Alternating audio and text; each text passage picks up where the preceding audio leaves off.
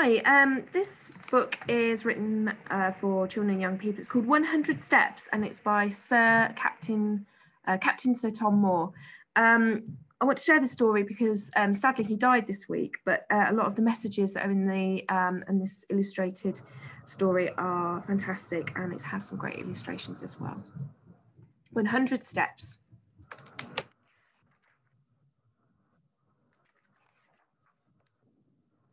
On a bright April morning, a 99-year-old man stood outside his house and held onto his walking frame. His name was Captain Tom Moore, and he had pledged to walk 100 lengths of his garden in time for his 100th birthday to raise money for the doctors and nurses risking their lives to save others. Tom took a deep breath. He knew this wasn't going to be easy, but he told himself one of the many important things he'd learned during his long life. The first step is always the hardest, but unless you take the first step, you'll never finish. Tom grew up in a small town called Keighley in Yorkshire. His dad built houses and his mum was a teacher. Even though most boys avoided the kitchen in those days, Tom loved spending hours cooking with his mum. Enormous cakes with coloured icing, thick crusted pies and fancy three-course meals. She taught him that it didn't matter who you were, you can do and be anything you want. When he wasn't in the kitchen, Tom was outside playing with his dog, Billy. They went everywhere together on adventures in the garden and exploring the town, but best of all, they lived running wild and free on the Yorkshire moors. Billy was named after Tom's favourite uncle who raced motorbikes and taught Tom how to ride. At night, Tom would lie in bed remembering the roar of the engine and the feeling of freedom as he felt as the wheels spun beneath him. One day, he said to himself, I'll have a motorbike of my very own. Tom worked hard at school. In lessons, he was quiet and well behaved, and he got on with his teachers and classmates. But he wasn't above bending the rules. When he was 12, Tom bought his first motorbike and rode it everywhere he could. He would even hide it in the school grounds so he could look at it at lunchtime. And Tom's motorbike wasn't the only thing he'd sneak into school. As Tom grew older, he spent more and more time riding his motorbike. He and Billy would spend whole days racing across the moors, grinning ear to ear as the wind whipped through their hair and the sun bounced brightly off the motorbike. Every day can be an adventure. In 1939, when Tom was 19, war was declared.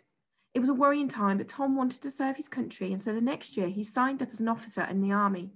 Seagulls wheeled overhead as he waved goodbye to his family to go far away to fight. Tom's ship was bound for a country called Burma in Southeast Asia. It made many steps along the way, from the bustling, dusty harbour in Freetown, the capital city of Sierra Leone, to the awe-inspiring Table Mountain in Cape Town, South Africa. It took many weeks to reach Burma, and Tom would never forget the people he met or the incredible things he saw throughout his journey. Life in Burma took some getting used to, especially the enormous bugs and creepy crawlers that lived in the jungle, including a spider as big as Tom's hand. Tom made use of his love of engines and his talent for fixing things by teaching the troops how to ride and fix motorbikes, and then tanks. War could be scary, and Tom missed his family, but he and his new friends made sure to have fun too.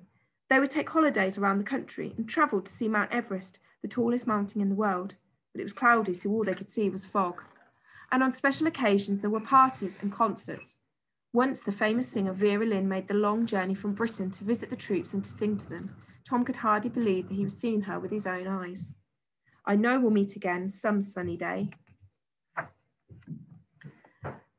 So even though Tom, along with the rest of the world, was pleased when the war finally ended and he could go home, he missed his friends and the amazing sights he'd seen. Day after day, Tom worked with his dad building houses, and at night, he dreamed of the adventures he used to have. Tom wasn't ready to give up on adventure though, and he rediscovered the wonderful feeling of freedom that he always had riding motorbikes. He started to race in events called time trials, and he won race after race after race. Tom knew that even when the sky seems full of dark grey clouds, the sun will shine again. And the greatest adventure of Tom's life began when he met Pamela. He thought she was the most beautiful person he'd ever seen and made excuses to travel the great distance between their hometowns to see her. Before long, they fell deeply in love. After Tom and Pamela got married, they had two little girls, Lucy and Hannah. They taught the girls about cooking and about fixing engines. Hannah was the smallest, so her job was to change the oil in the car. Tom had never forgotten the lessons his mother had taught him. No matter who you are, You can do and be anything you want. As the years went by, Tom and Pamela's family grew and grew and grew. Lucy and Hannah had children of their own, and there were always new dogs. Over the years, Tom made sure the family had lots of adventures, and their days were filled with laughter and mischief, and the dogs made more mischief than anyone. But sadly, when Pamela was 63 years old, she got sick, and 8 years later, she passed away. Without Pamela, Tom was very, very sad, but he surrounded himself with his family, and they helped to find happy days again. In fact, these years were the happiest of his life so far. His family showed Tom that, at the end of the storm, there is a golden sky. They certainly kept him busy fixing things. He kept an eye on the garden, even though things didn't always go to plan. And he made sure to go off for the odd adventure, like travelling to Everest, so that he could finally see it with his own eyes. It was a very long journey for a 90-year-old man, and Tom could hardly believe it when he saw Everest at last, the mountain rising bold and majestic ahead of him. It took his breath away. It's never too late for one more adventure.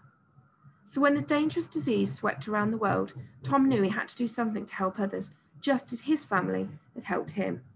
Together, they had an idea. To raise money by walking 100 lengths of his garden in time for his 100th birthday. Every day, Tom went out into the garden and slowly but surely walked step after step after step. And before he knew it, the whole world was watching him, because one step has the power to inspire 100 more. Tom couldn't believe how many cards arrived for his 100th birthday. As he read the outpourings of love and admiration, he thought about all the people who had written to him and what he would like to say in reply. For all those finding it difficult, the sun will shine on you again and the clouds will go away. Remember that tomorrow will be a good day.